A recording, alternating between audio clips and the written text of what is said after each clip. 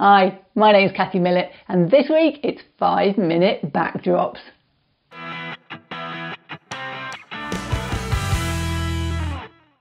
Why backdrops? Well, they make an amazing difference. Look what just adding a backdrop or even taking it outside does to this simple diorama. But they don't just cut out clutter, they also add the rest of the world behind our layout of diorama. Whether that's rolling hills or just a bit of sky. These are a few of the backdrops on display at Wall-E 2017. I did the show video, so I've got plenty of examples. There are two main ways to produce a backdrop. You can paint it or you can print it. This one's painted using colour match paint from a DIY store. I took in a photo, they match the paint exactly. This section of my layout has exactly the same paint colour, but between the scenery and that backdrop, I've added a commercial photo. It's just a printed backdrop of an area that fits my layout. If you can't find a commercial product that suits, you can make your own. This is produced from a series of photos I took in Lowell and its surrounds, and I photoshopped them together to give this. I cut it out and just glued it in place on a bit of card. But backdrops aren't just sky and photos.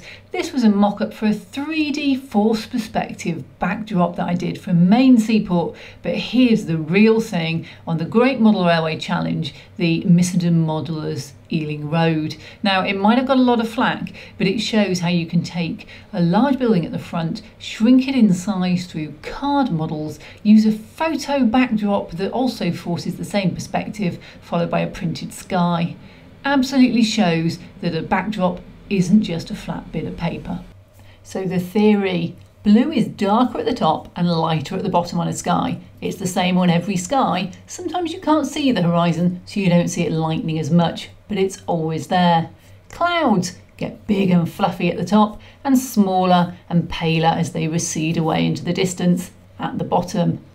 When mixing your colours, you can do it the old-fashioned way, cutting out a bit of paper and finding a photo and matching it exactly, or you can do exactly the same, but go down to your local DIY store and they'll mix it for you.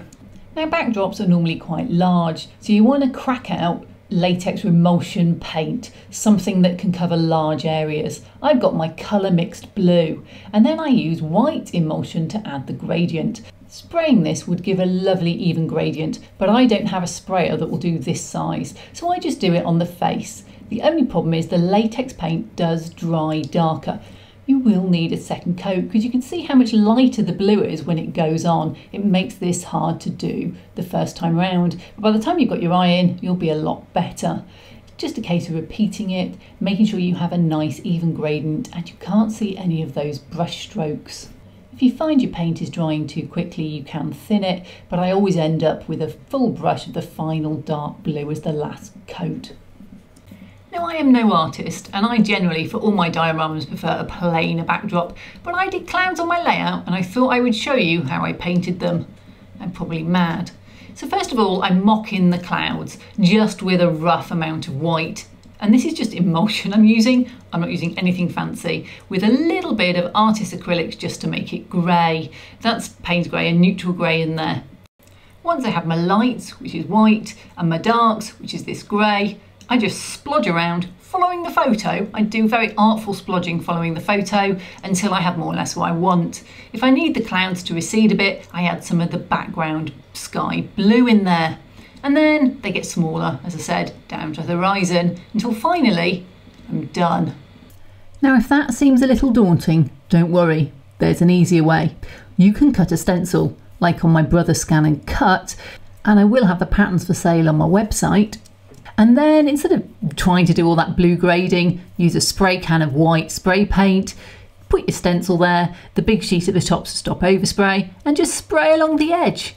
Voila! A ready-made cloud.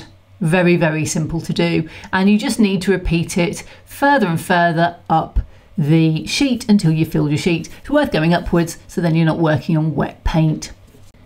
And here's that simple diorama with those clouds in. Make your own mind up. I do think I prefer the plain one.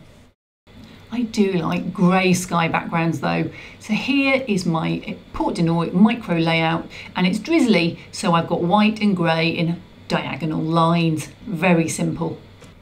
And this is my first layout, very grey, and actually one of my favourites. So here we go, finished. Probably not the best clouds ever painted, but they did take me under half an hour. If you enjoyed it, subscribe, hit the bell button, consider supporting me on Patreon or check out my website. This is now my full-time job, so that support's even more important than ever. Otherwise, see you next time.